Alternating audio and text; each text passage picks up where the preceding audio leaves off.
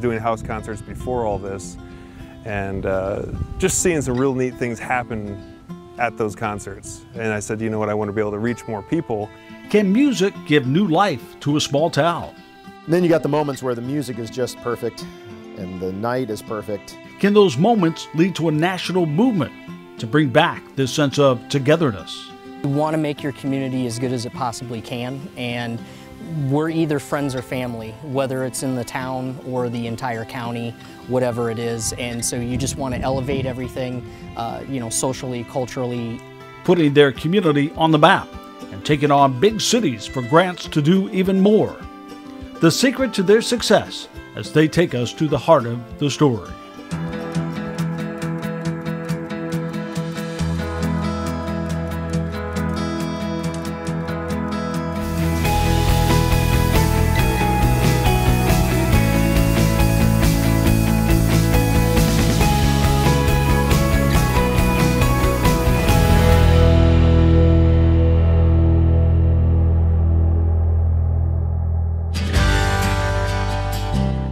There is something special happening here.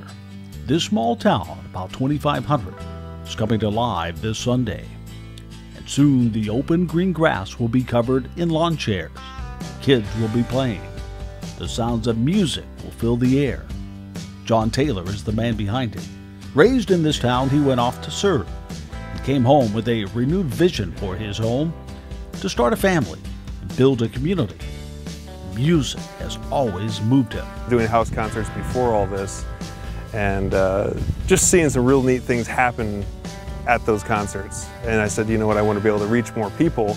A grant writing class sparked an idea. Could porch parties work on a larger porch? Maybe at an underused park. A park that, as Galva City Administrator David Dyer tells it, used to buzz with activity. We have a park for a reason. Because in the old days, of course, the bands would come and play in the band shell or the gazebos, and the community would come out because they didn't have TVs or video games, and that has kind of fallen off. But in this age of binge-watching TV, playing video games, and staying connected with social media, would a social experiment with something called placemaking work? So let's talk about the idea of that in the placemaking, if you will, or a term like that, where you're making a place at a community event to draw people out of their homes and pull them together. And that's what this is all about. The music is just that vehicle to pull the people out, to give them a reason to not stay at home, to give them a reason to come out and share an experience with the other people around them. And it might be people in the community, it might be people from several hours away. And in terms of the performers, they could be from anywhere in the world. He wrote some grants and pulled in a few friends with a common interest in music and community. I don't know. Tom Campbell runs a small business in another small town. He moved away for a bit, but returned with his growing family. He sees the importance of keeping these towns not just alive, but finding ways to make them thrive. You know, all the stories that you hear about a lot of times from small towns and communities most of the stories about things that are going away, things that are, things that are decaying or dying, and that's just been kind of the mantra for, decades now. And so it makes you feel really good when you are in a place where you feel like things, if anything, that things are growing.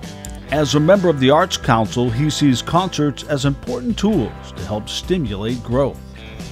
We hear it all the time from people that are visiting the area that it's pretty unique to have a thriving arts organization that does programming, that supports the arts in the area the way that the Arts Council has, and it's really like one of those definitive heartbeats of the community. And talk about heartbeat. Jason Bates lacks the musical beat, but eagerly signed on to help, pouring his heart and soul into what he does. Why is this so important to you in your life?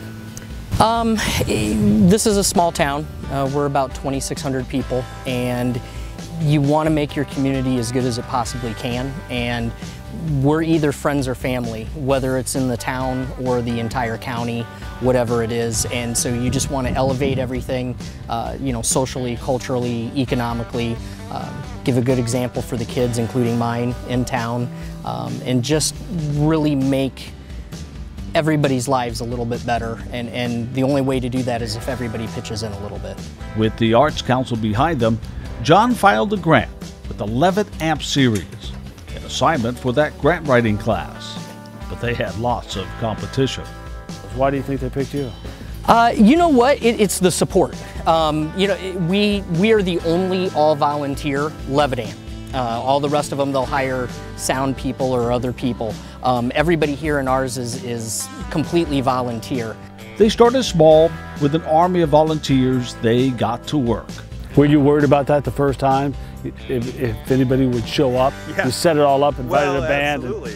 Will anyone come? Absolutely, yeah. You know, when I originally started talking about this, people were asking me, they said, you know, how many people do you think are going to come? And I said, well, I don't know, maybe 200. And soon, this small idea was growing. People were coming out of their houses. So what do you think about events like this right here in the middle of your neighborhood? Oh, I think it's wonderful. I think it's just amazing. It gives people a reason to get out on a nice summer evening, get together, listen to music, good food, good friends. When you first heard about the concert series out in the park, what did you think? I thought it was pretty amazing for it to be free.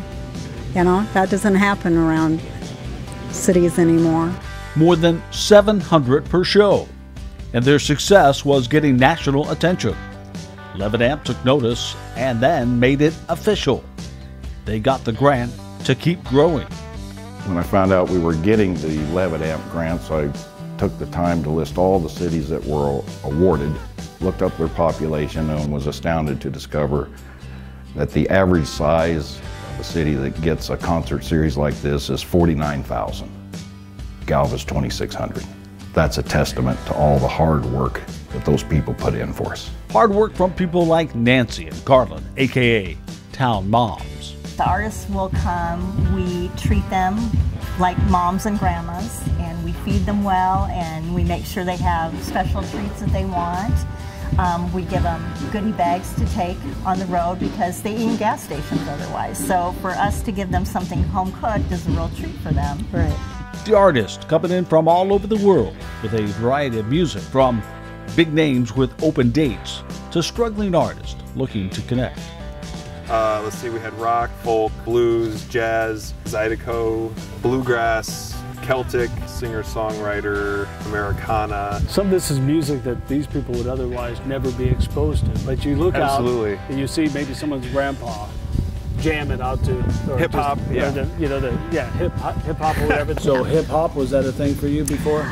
No, it was not a thing, but those guys were great. They were so much fun, yeah, and they really, you know, got along with the kids and brought the kids up on stage. Which was great. And they just really loved it. They just, yeah. And to have like a Grammy-winning Mexican band come, that was fantastic. And we've had great blues and just a lot of folk. And yeah, the Swedish group was great, especially with Galva's Swedish roots. Right. And it's just been Celtic incredible. music, I believe, too. Yes. That's going to be a big one at the end of the season. And people are starting to really be excited. You know, some were going, oh, I don't know if I want to go. But now they're just, they trust us. They do. Know. They just take it in and they go, I didn't understand a word they said, but I still loved it. So, I mean, you don't have to understand. You don't. To know. Well, and like last year, one of the groups that we brought in was a hip-hop group, and that was one I was a little bit unsure of. I was like, you know, I know all these others are going to go over well. I'm not real sure about this one, you know, and I said, you know what, I have to take the chance. So anyway, we did it, and everyone who came had a great time, and I think a lot of people were surprised. They said, you know, I never thought I was going to like it. A lot of people told me that afterwards that was their favorite group the whole season. And soon it seemed everyone was on board, including pharmacist and concert volunteer Scott Caravello, who sees this as a way to keep a community healthy, physically and mentally. I love the social aspect that music brings out. The community, companionship, camaraderie, dancing, singing. I mean, music moves. And when you have music, people move. And as a business businessman and business leader in this community. Why is it important for a town like this to have something like this? It lets people know that we're still alive, we're thriving, we're trying to stay an active community and bring the community together so that we can all keep supporting it. Like the music played here every Sunday all summer long. People believe in their small towns, they cheer for their small towns, they cry for their small towns, and evidence of that is right across the street every Sunday night. A mix track, if you will, finding the best beats from the past. How does it feel for you at the end of the day when you look around and you see the generations of people gathered here, listening to music, enjoying a common experience? That's the whole best part of it, is families, people making memories.